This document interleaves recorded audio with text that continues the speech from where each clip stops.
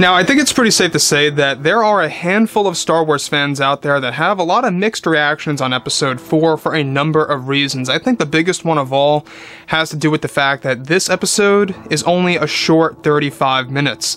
And I don't know about you guys, but this is a common trend among Lucasfilm with each and every series, like The Mandalorian, The Book of Boba Fett, and more, where the middle point, or pretty much more closer to the end, that one episode that's very, very short. This is Mike Zero. Make sure to subscribe if you are new to the channel for future Star Wars updates. By the way, guys, make sure to drop a thumbs up on this video to support the channel. I thank you all so very much for the kind support. It is greatly appreciated. Now, Episode 4, alright, we talked about what, of course, you did not know about that episode, all thanks to Deborah, Chow, and Joby Harlold. In the last post that we put up, if you guys want to go ahead and check that out, we went over all the things that you did not know about Episode 4. And in this specific scenario, we actually learn more about an alternate ending, or an original ending, whatever have you, for Episode 4 of the Kenobi series, which in my opinion, totally outperforms the ending that we got in the final version, or the final cut, of Episode 4 of the Kenobi series, also known as Part 4. Now, given that it all pretty much takes place on Fortress Inquisitorius, alright, it really was a nice callback to A New Hope, as Joby Harlold really confirmed that. He talked about that a little bit, and I understand that. But there's one thing about Joby Harlold, by the way, guys, that I believe has a lot of flaws. He seems to not really fully understand the lore, and we talked about the things that he really missed when it came to the Star Wars lore in the past post, if you guys want to check that out. Now, with that being said, however, recently both Joby Harlold and Deborah Chow got involved in an interview where they were able to talk more about the original ending, the original intended ending of Episode 4 of the Kenobi series. And let me tell you, it is superior. So it does take a lot of elements from Episode 3, but let's get right into it. Now, with that being said, with both Joby Harlold and Deborah Chow becoming more vocal with each episode that releases, revealing new details about the series, they eventually went on to discuss an alternate ending or original ending of Kenobi Episode 4 that they were working on with, of course, before the rewrites took place, and also some refilming. Deborah Chow went on to reveal and state, "We actually had a very dramatic ending in mind for the end of Episode 4 that would involve both Vader and Kenobi dueling again on Fortress Inquisitorius. We actually had filmed some of those scenes where, of course, we were originally going to have both Vader and Kenobi duel it out in the tomb, where Kenobi begins to realize that all of these Jedi and Force sensitives are molded into the chambers. This is where Kenobi was supposed to feel a deep sense of fear, where he sees one of his great friends encased in the tomb that would spark a spike of fear that would make Vader know exactly where Kenobi was.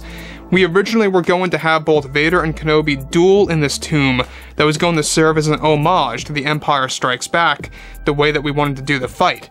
It was going to be a very intense battle between the two old friends, where we were going to have Vader set Kenobi on fire in this episode instead of Episode 3, where there would be some kind of gas leak, like where Vader throws his saber toward Kenobi and ignites his body.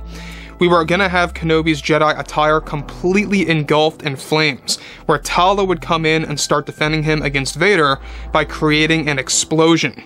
Here, we would have Kenobi jump off of the fortress and into the ocean to distinguish the flames on his clothing and his skin. Now let me just stop right here for a second. Now, that to me, I don't know about you guys, sounds more like Star Wars in the prequel trilogy movies. This kind of is reminding me of the battle between, I know it's not Vader, but it reminds me of the battle between both Jango Fett and Obi-Wan Kenobi. And I know it's two different characters, but it just reminds me of that. I don't know why, but it reminds me of that type of fight that they were going for, where it was going to take place, on, a ocean-surrounded structure that was really going to involve Kenobi and Vader, where Vader was going to set Kenobi on fire like this. That to me sounds a lot more dark, and the fact that they were taking elements from Episode 3 and throwing it into Episode 4, you can see where they got the inspiration from to use in the third episode that we got.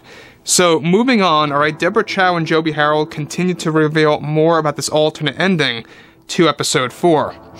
Now, she goes on to say that we originally were going to make Vader badly burned. Joby Harold eventually began to state and actually began to chime in. We also wanted to actually show Kenobi getting very badly burned as well.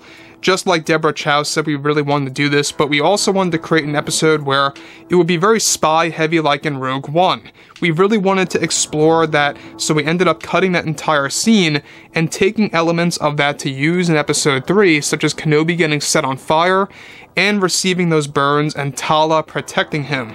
It was a scene that nearly made it to the final cut and served as the ending of Episode 4, where it would end with Tala dragging Kenobi onto an Imperial shuttle that is operated by these rebels in disguise.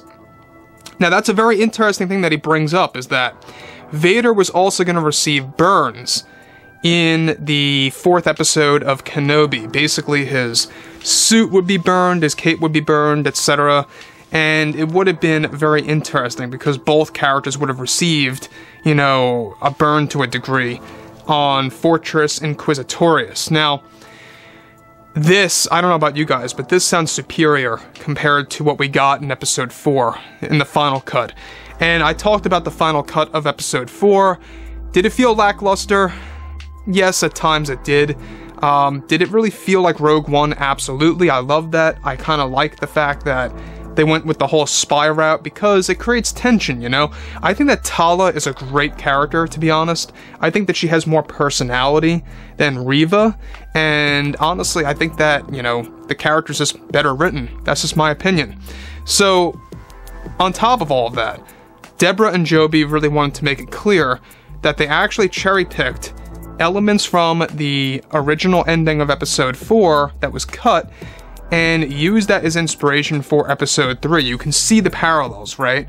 Basically, you know, Kenobi getting burned, Vader getting pretty much distracted by Tala, where she creates an explosion and saves Kenobi. It's similar, but it's way different at the same exact time. You know, you don't have Vader, missing out on Kenobi jumping into the ocean, etc. So she goes on to say, and Joby goes on to continue, it was going to be very intense where Vader was going to actually punish Reva eventually for luring Kenobi to the fortress by kidnapping Leia. Joby continues to state the following: we also wanted to end with the last shot actually showing Kenobi being inserted into the back of the tank with severe burns all around his body, and not just his arm and side. We were really going to go very dark originally, where the ending shot was going to be Kenobi opening his eyes as Vader opens his, as they both are sharing the same pain in their back to tanks at the same time. That was the original ending that we were going to pursue that never ended up happening for us. So, Joby Harold, once again, I don't know about you guys, but I feel like I always kind of was a little on edge about him writing the Kenobi show. If you guys are very unfamiliar with Joby Harold, alright, here's kind of a little bit of a recap real quick of who Joby Harold really is. Now, Joby Harold, I don't know if you guys knew this, but he directed quite a handful of movies out there, quite a handful of projects before in the past, but they never really got good reviews. I mean, he did Awake with Hayden Christensen, didn't do all well. You know, he did other movies out there, you know, such as Robin Hood, which was a big flop. I mean, that's just to name a few. But let me know what you guys have to say about all of this below in the comments. And if you guys did enjoy the content for today, make sure to drop a thumbs up on this video to support the channel. I thank you all so very much for the kind support, and I'll catch you guys next time.